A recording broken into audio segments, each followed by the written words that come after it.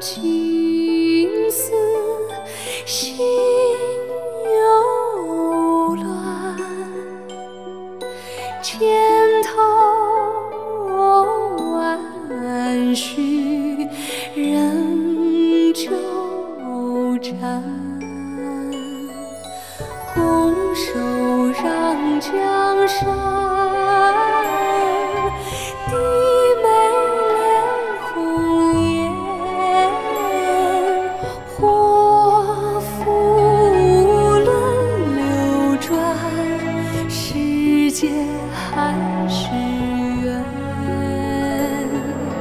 天机算不尽，交织悲与欢，古今痴男女，谁能过情关？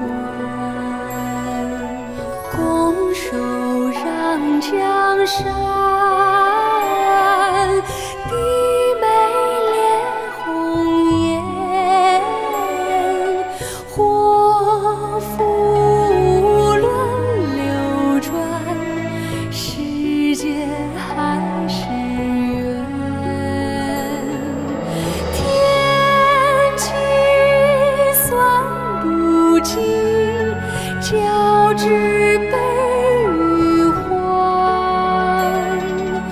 古今痴男女，谁能过情关？谁能过情关？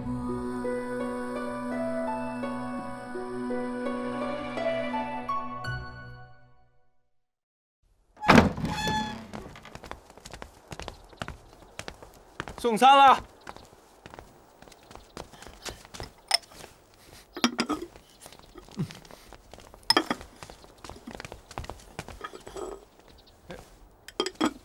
哎，怎么又是馊的呀？你们有的吃不错了，你们爱吃不吃？不吃啊？大爷，我拿去喂狗了。哎，别，有吃的总比没吃的强。你们一个半时辰之后过来拿餐具，我们走。这帮狗奴才，就会欺负人。定是克扣了咱们的吃喝，拿去讨他们主子欢心去了。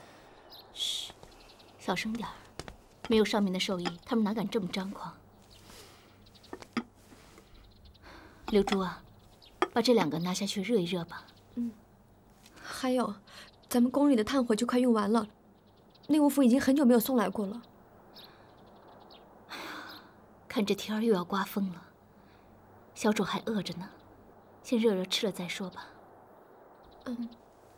走。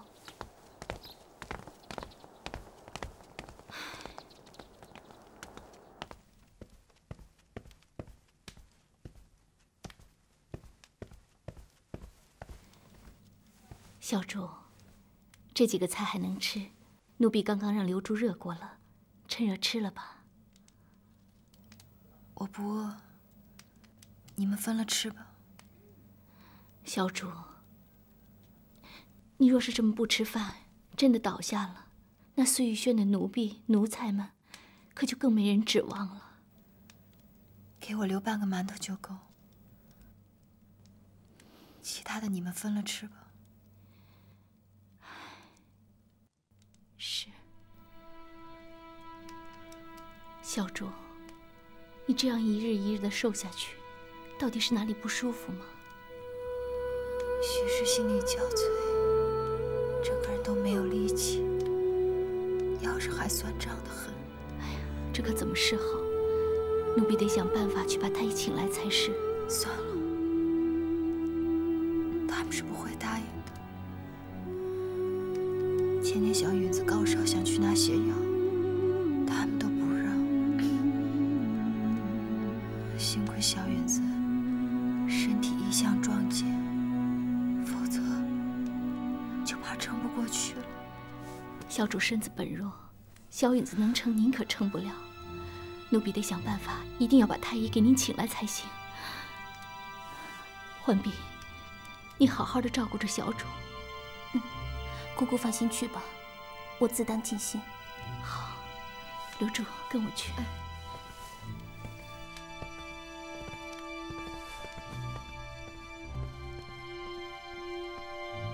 守卫大哥，守卫大哥，开门呐！开个门呐！婉嫔娘娘病了，守卫大哥，周员子给你们跪下了！守卫大哥，守卫大哥，婉嫔娘娘真的病了。你看，皇上只是禁足了婉嫔娘娘，并没有不让她看病，不是吗？万一娘娘真的有什么三长两短，这你们也没法交代，不是？你看我这有一些银子，要不然兄弟几个去喝喝酒好不好？守卫大哥，求求你了，守卫大哥！皇上有过旨意，不许这宫里出去一个人，别的咱也管不了。关门！哎，守卫大哥，守卫大哥，求求你了，守卫大哥，守卫大哥，开门啊！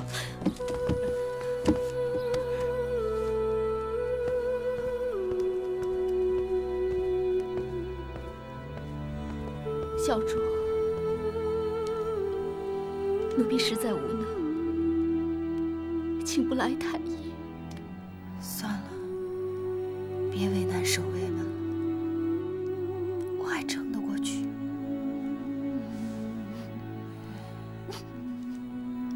刘珠，扶我起来走走吧。小主，你这是要做什么？兴许沾点地气，人还精神些。哎。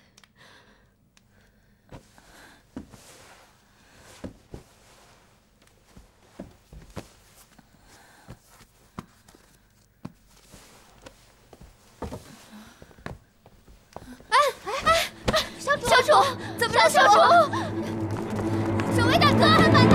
守卫大哥，开门呐！开门呐！守卫大哥，开门呐！守卫大哥，倒了！开门呐！开门呐！娘娘晕下来了，快开门呐！你们干什么？别拦我！你们干什么？让我出去！让我出去！退后！退后！退后！放肆！娘娘昏倒了！放开我！让我出去！我看你们谁敢动！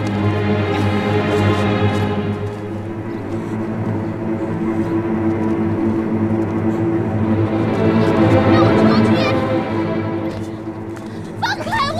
让我出去！让开！让开！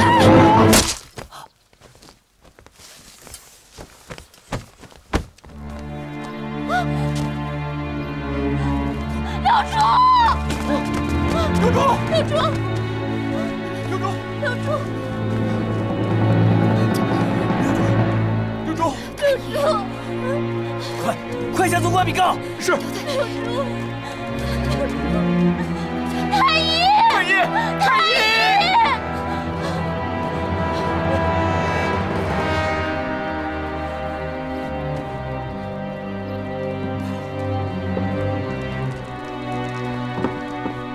启禀皇上，侍卫总管有急事禀报。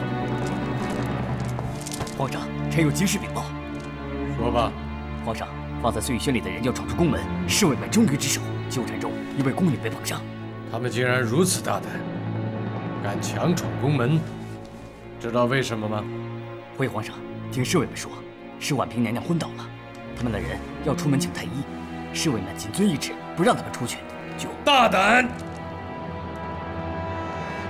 朕只是吩咐禁足，你们竟然不许婉嫔就医。婉嫔要是有个三长两短，你们担待得了吗？奴才罪该万死。让领班的侍卫到慎刑司领罚去。这。苏培盛，奴才在。马上宣太医去给婉嫔救治。这。有什么情况，马上来给朕禀报。这。要温太医。这。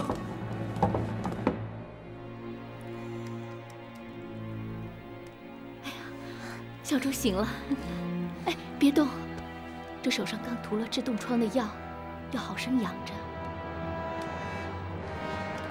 饿了吧？来，送过来。温太医特意嘱咐了，让人用冬阿阿胶炖的燕窝，小主快趁热喝了吧。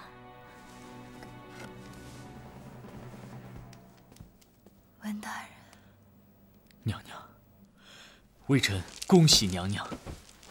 恭喜娘娘！娘娘，温大人说你已经有1个月的身孕了。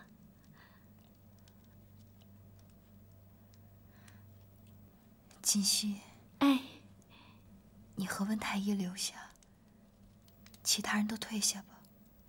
哎。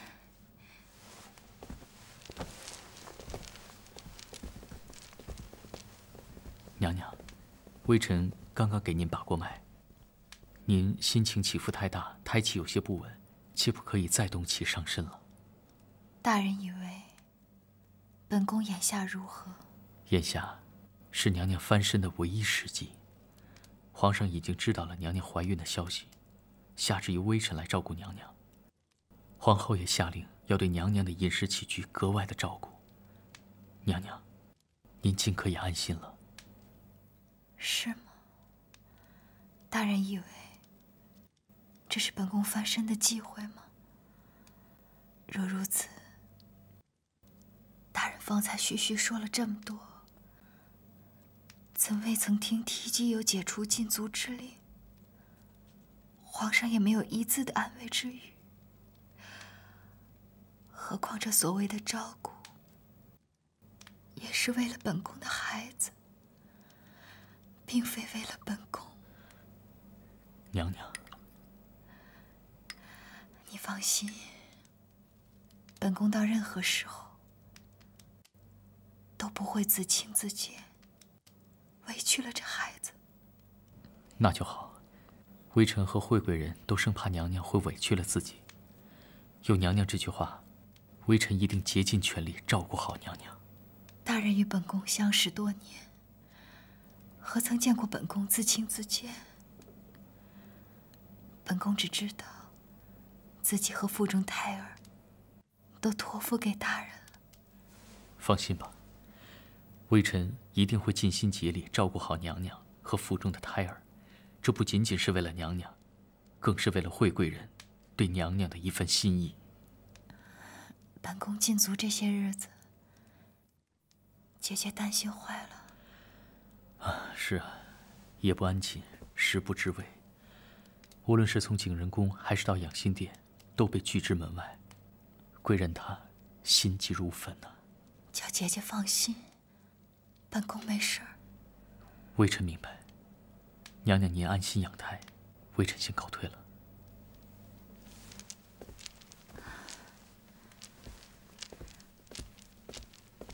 锦汐，哎，这个时候有了孩子也好，想必皇上也不会那么绝情了。也幸好是温太医照应娘娘，奴婢也更放心些。你也觉得皇上太绝情了吗？这宫中的孩子那么多都生不下来，可见往后将步步都是险路。娘娘今后要小心为好啊。锦汐，拿笔墨来。娘娘身子虚弱，有什么等好些了再写吧。你去拿吧。好。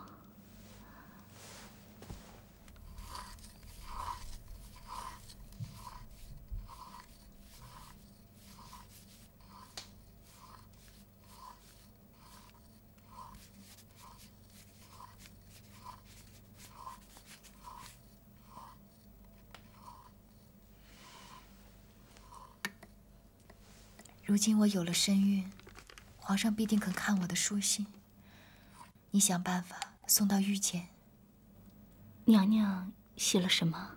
我求皇上下旨，由皇后亲自照料我怀孕生产之事。皇后？娘娘不是一直疑心金帆之事都是皇后指使的吗？怎么还要皇后亲自照顾呢？正因为如今宫中皇后独大，我要留心这孩子，凭我一己之力必然不够。皇后如此设计陷害我，必定十分厌恶我，必然也会厌恶我腹中的孩子。我要她一应照顾我怀孕生产之事，若有任何差池，她首当其冲，脱不了干系。她必然会竭尽全力来保住我这个孩子。要想一切平安，这倒是个最好的法子了。娘娘若想将来服宠，一切指望就在这个孩子身上了。我只希望这个孩子能够平安长大。拿下去吧。那燕窝怕是已经凉了，奴婢去兑些牛乳来吧。你等下再去弄吧。我嘴里总觉得淡淡的没味道。你让刘珠吩咐小厨房去做碗虾仁粥来。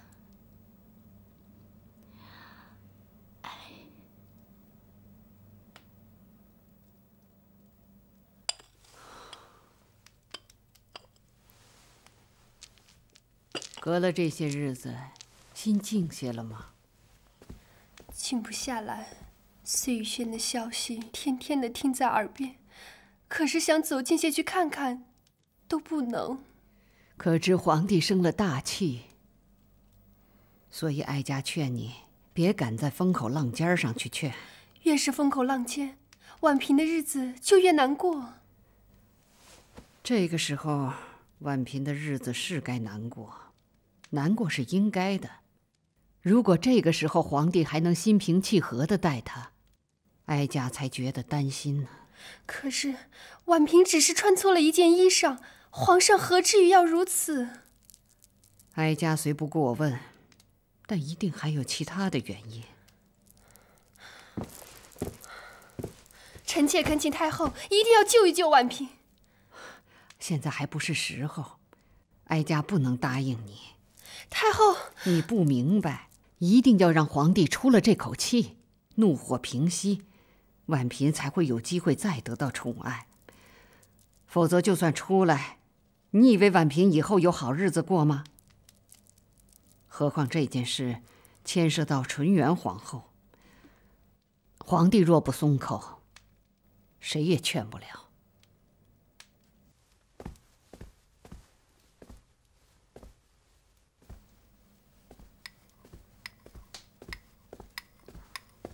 小主，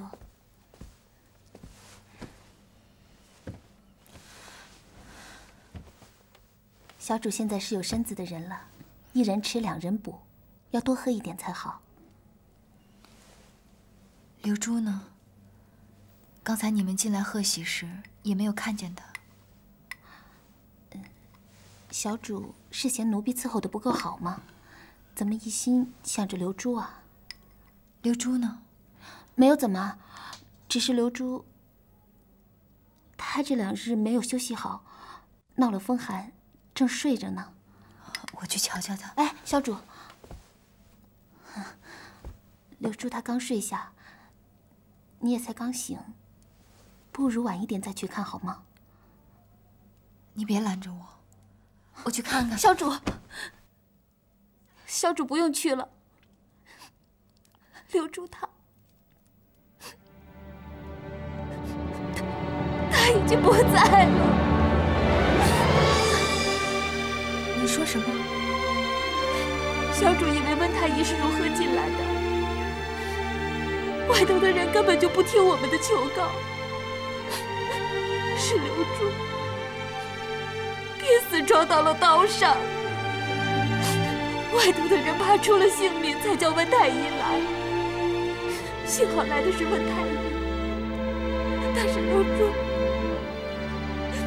他已经不在了。浣碧，我早就说不让小主知道，怕伤了太气。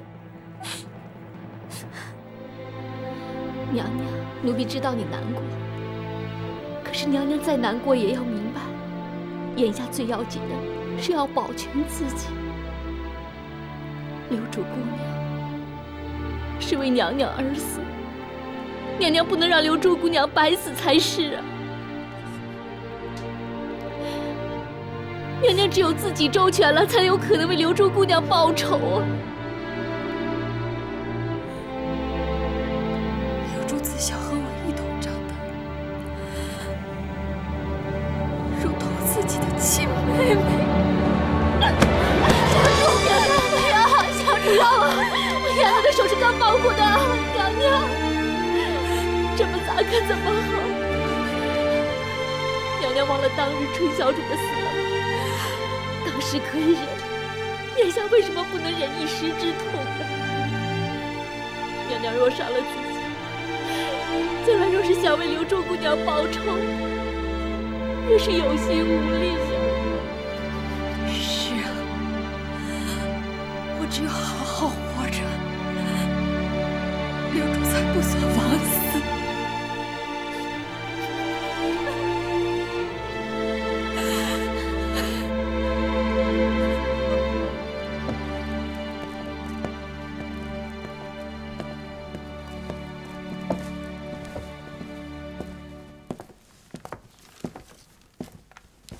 皇额娘万福金安。起来吧。是。哀家安不安也就这样了。皇帝的孩子安不安，才让哀家挂心。皇额娘所指的是婉嫔的胎吗？听皇帝说，婉嫔希望你来保她这一胎。臣妾何德何能，连自己的大阿哥也保不住啊。你保得住，这一点，哀家信。既然皇娘这样吩咐，臣妾不敢推辞。照看六宫妃嫔，本是皇后的职责。你能知道自己的职责就好。身在其位，想要站得稳，必须刚柔共济，张弛有度。你是大清的皇后，也是乌拉那拉氏的皇后，你的一举一动，除了世人瞩目，更关系到一门荣辱。你是哀家的表侄女儿，哀家希望你能保住皇后的荣耀，保住乌拉那拉氏满门的荣耀。是。好好保着别人，也是保着自己。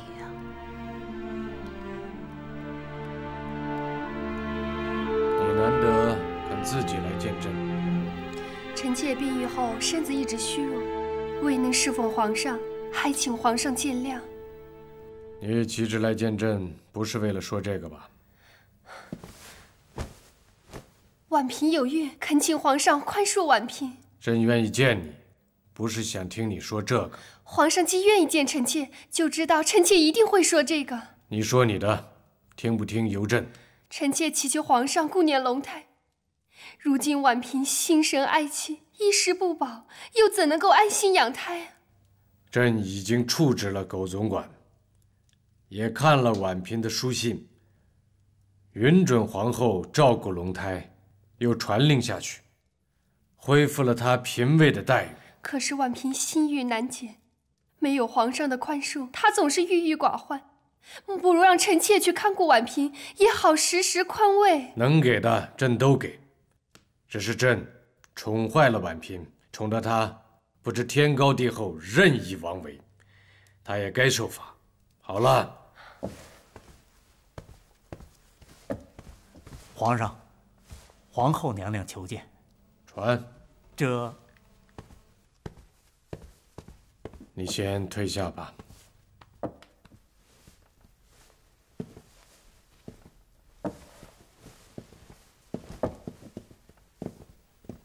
臣妾给皇后请安。皇上万福金安。平身吧。方才见惠贵人出去，肯定和臣妾所求是同一件事。皇上，婉嫔有孕，还请皇上去探望一下。算了，眼下不看也罢，待孩子出生总会见的。婉嫔如今依然禁足于碎玉轩中。不知皇上可准其解禁？不必了，就让他待在那儿安心养胎吧，省得冒冒失失。那臣妾就派太医定期去请脉，照看好他的起居便是。要是他想去御花园，也要派人跟着。以后这样的琐事你自己打点便可，无需再来问朕。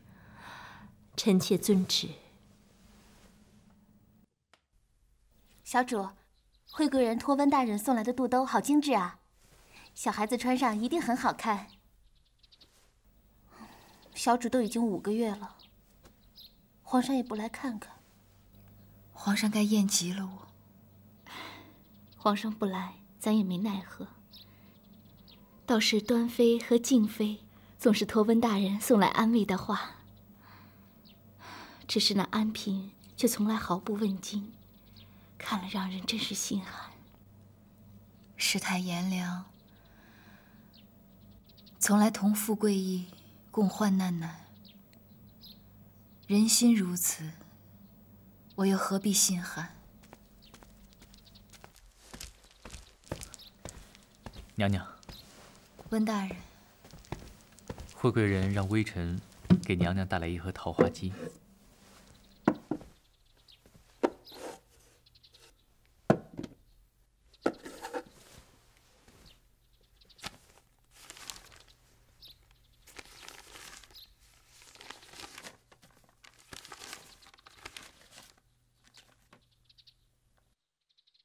心不静，得自在。还是梅姐姐惦记着我。微臣还给娘娘带来了一个好消息，想必娘娘听了之后会宽心不少。你说，当前娘娘受困于宫中，一直害怕连累到宫外的家人，这一点娘娘大可放心。据微臣所知，娘娘的家人并未受到牵连，倒是他们很担心娘娘的处境。温大人的消息的确令本宫宽慰不少，也烦请大人转告家中，本宫一切安好，无需挂念。微臣知道分寸。刚才温太医来过了，说婉嫔胎相平稳，一切安好。胎相平稳，娘娘，看来婉嫔再过数月便可瓜熟蒂落了。娘娘，我们可要……皇上让本宫亲自照顾婉嫔怀孕生产的事，本宫岂能有负所托？这当口有本宫在，谁也不能生事。那假如是她自己没了孩子呢？臣妾最近听说婉嫔一直郁郁寡欢，可孕中不宜过分伤心，否则会影响胎儿。何止啊！若是到了月份大的时候，不小心就会一尸两命。乾明氏的古香亭诗集失语悖逆，朕已经将他革职抄家，逐回原籍。京中的官员都要写诗责骂于他，并将这些诗结合成集刊印，派发全国。你都办好了吗？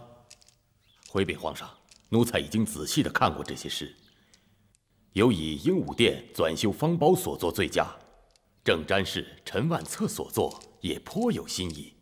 但是陈邦彦与吴小登二人作诗，同情乾明氏。阅到这些事上，才知道底下的臣子是否忠心。朕登基以来，一直担心朝中一党未除，这就是个排查官员中是否有异心的好时候。既然陈邦彦、吴孝登同情乾明氏，那就将陈邦彦革职，吴孝登发配宁国塔。奴才遵旨。但有一事，奴才不敢不说。你说。甄远道甄大人，并未作诗谴责乾明氏。甄大人自称文采不佳，不能以诗作见人，所以推辞了。他是言官出身，会作诗不佳？你说，前一次奴才向皇上禀报甄远道私藏乾明氏的逆书，这次甄远道又不写诗谴责乾明氏，以正立场，奴才怕甄远道真的心怀异望。你不要以朕的名义胁迫甄远道，而是要婉转地劝告他，给他3日时间。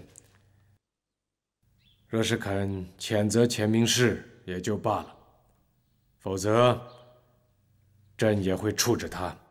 是，可是甄远道毕竟是婉嫔娘娘的生父，奴才怕此事惊动了婉嫔娘娘养胎，就不好了。这件事朕自有分寸，你去亲口问问前明氏，甄远道为何会有他的事迹。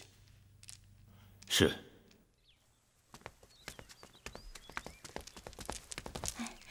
温大人，麻烦你通报一声。真不巧，我家小主正睡着。娘娘有孕在身，本该好好休息，我且在廊下候着便是。哦，对了，浣碧姑娘，小主的抽筋病可好些了？还是老样子，小主夜里总睡不好。哦，那应该多给她喝一些骨头汤，再加少许醋。平日里应该多吃些豆腐和蔬果，这样可缓和抽筋的症状。睡前也应该多喝一些牛乳，这样睡得会香一些。好，我以后天天熬骨头汤给小主喝。浣碧，可是温大人在外面，请进来吧。是小主，温大人请。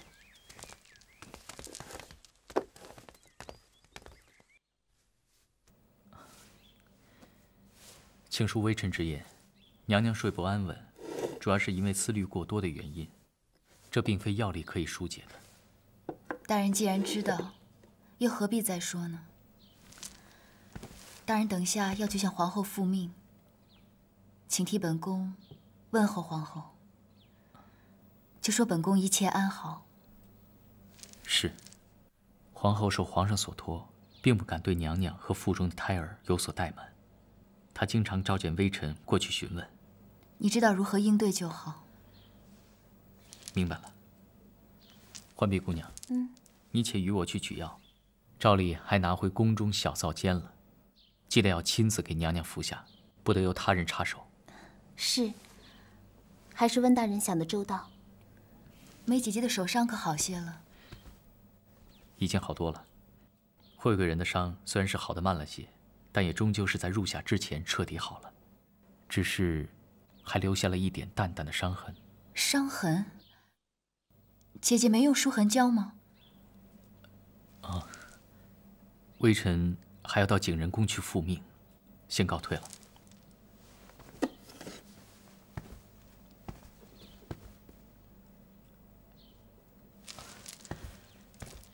娘娘，若是安小主有任何东西交与娘娘，还请娘娘务必让微臣过目之后再行使用。大人留步。大人要本宫静心养胎，不宜多思。可大人说话吞吞吐吐的，岂非存心叫本宫不安？有什么话，大人不妨直说。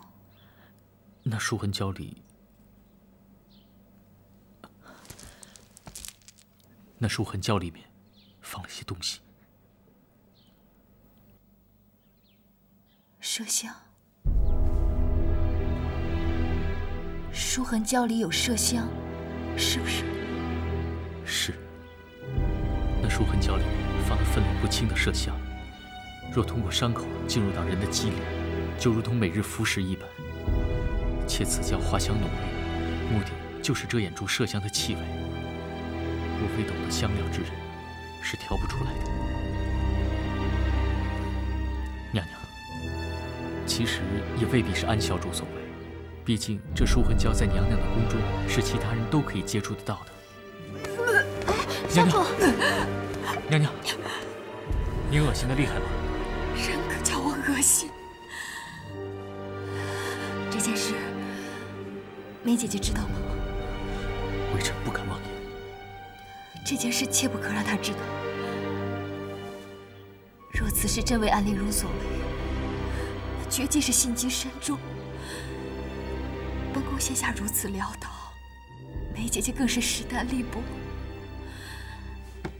千万要记得转告梅姐姐，千万不要得罪了皇后与安陵容，知道吗？你下去吧。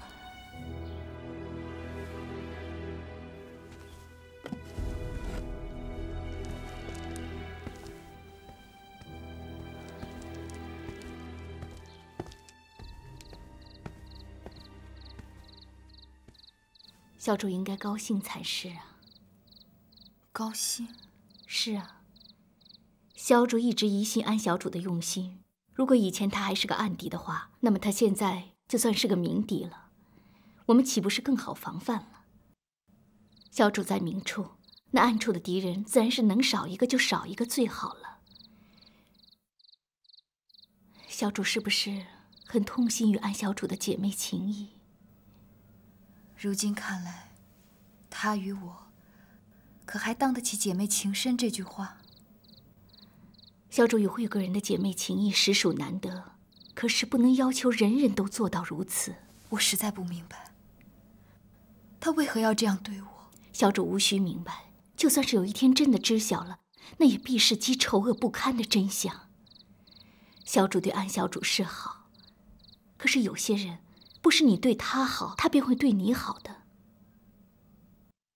我知道，眼下的我没有任何能力去反抗。你说的不错，好与坏都是为了自身利益而已。我曾经疑心玲珑或许是受人指使，但不管是不是他愿意，是他做的，就是他做的。锦溪，你总能及时叫我明白。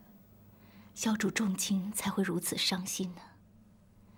但是你要记住，在后宫之中，就算是亲姐妹，也会反目的。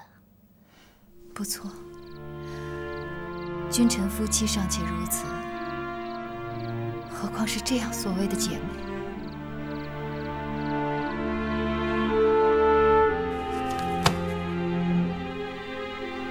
皇上，昨夜里您又没睡好，要不再去睡会儿？你先下去吧，叫苏培生来伺候。是。臣妾告退。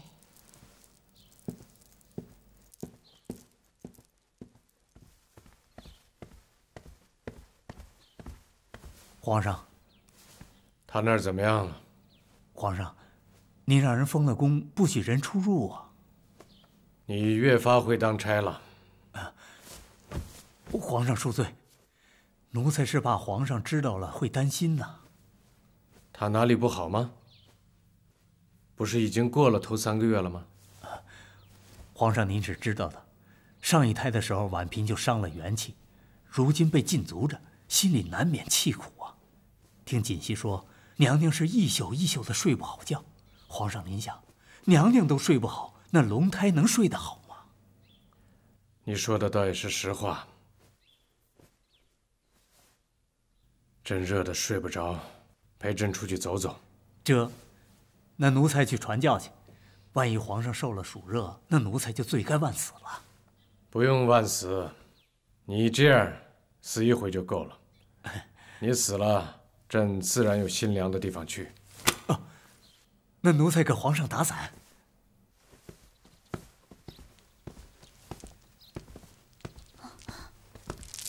皇上万福金安。他时常都这样睡得不安稳吗？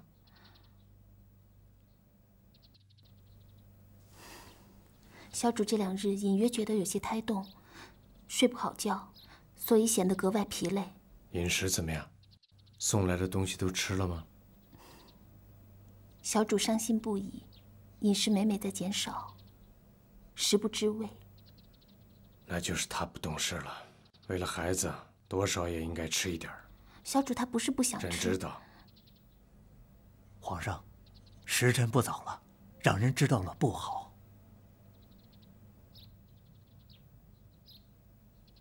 好好伺候你们家小主，有你的好处。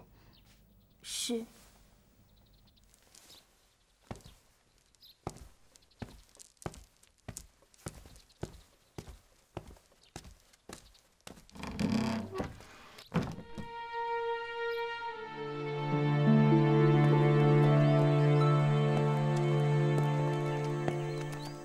娘娘恕罪，奴婢并非有意打扰娘娘，只是皇上有旨，要奴婢出入相随，照顾娘娘安好。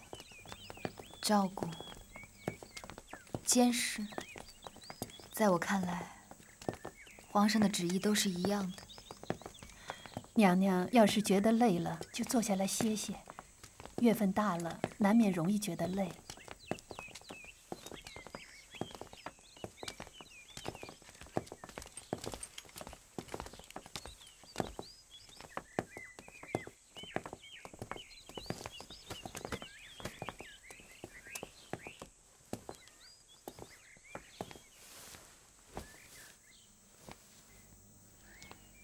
早知有今日之祸，奴婢当初宁愿不用心教习娘娘，免得入宫后受此罪过。本宫与姑姑都不是圣人，怎能知晓来日之事？其实皇上还是很关心娘娘的。是吗？他是关心本宫，还是关心本宫肚子里的孩子？皇上。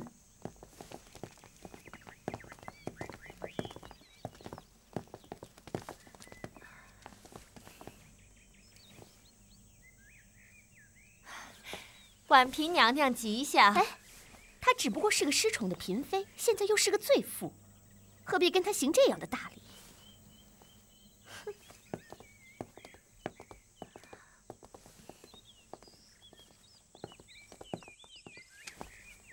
新贵人倒是个实诚人。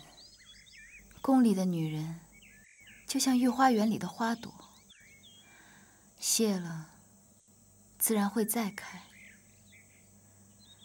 女人老了一群，又进来一群新的，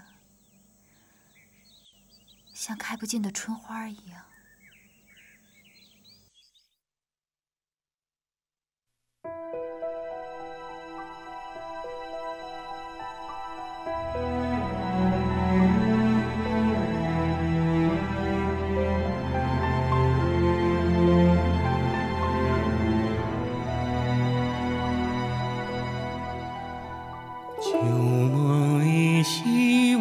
是迷离春花秋月里，如里看花水中望月，飘来又复去，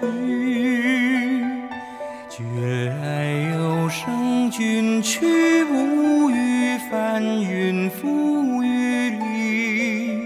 最凉清香，惜凉馨香，已得来复失去。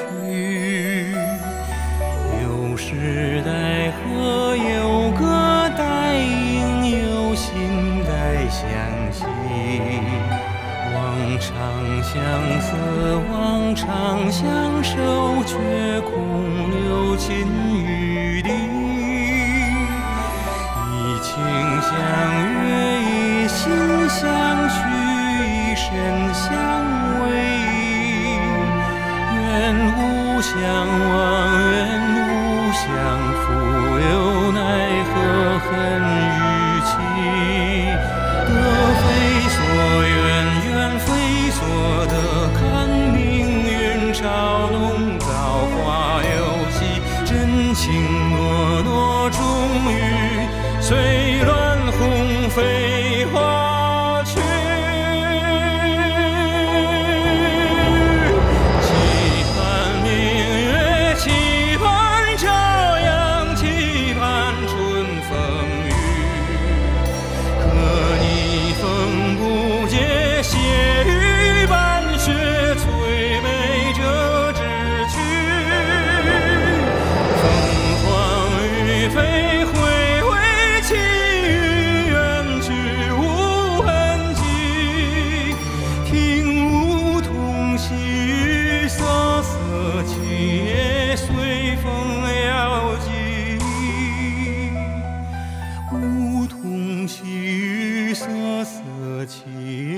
随风摇寄。